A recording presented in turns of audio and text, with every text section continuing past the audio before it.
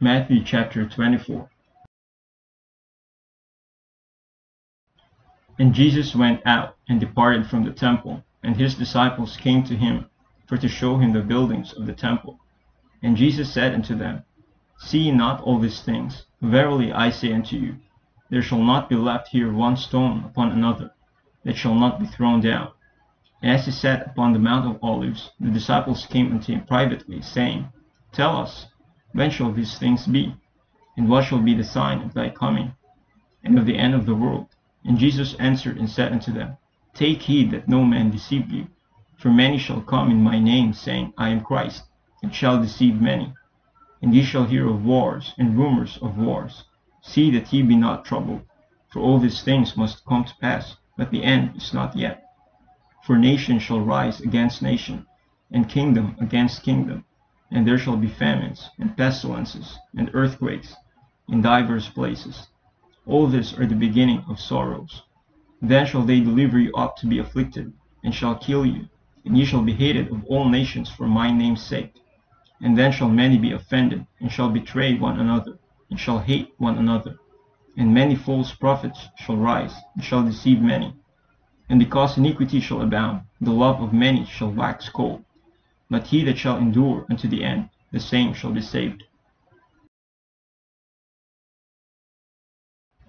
And this gospel of the kingdom shall be preached in all the world for a witness unto all nations, and then shall the end come. When ye therefore shall see the abomination of desolation, spoken of by Daniel the prophet, stand in the holy place, whoso readeth, let him understand. Then let them which be in Judea flee into the mountains. Let him which is on the housetop not come down to take anything out of his house, neither let him which is in the field return back to take his clothes. And woe unto them that are with child, and to them that give suck in those days. But pray ye that your flight be not in the winter, neither on the Sabbath day, for then shall be great tribulation, such as was not since the beginning of the world to this time, no, nor ever shall be. And except those days should be shortened, there should no flesh be saved, but for the elect's sake those days shall be shortened. And then if any man shall say unto you, Lo, here is Christ, or there, believe it not. For there shall arise false Christs and false prophets, and shall show great signs and wonders, insomuch that, if it were possible, they shall deceive the very elect. Behold, I have told you before. Wherefore, if they shall say unto you, Behold, he is in the desert, go not forth. Behold, he is in the secret chambers, believe it not. For as the lightning cometh out of the east, and shineth even unto the west, so shall also the coming of the Son of Man be. For wheresoever the carcass is, there will the eagles be gathered together. Immediately after the tribulation of those days shall the sun be darkened, and the moon shall not give her light, and the stars shall fall from heaven, and the powers of the heavens shall be shaken. And then shall appear the sign of the Son of Man in heaven.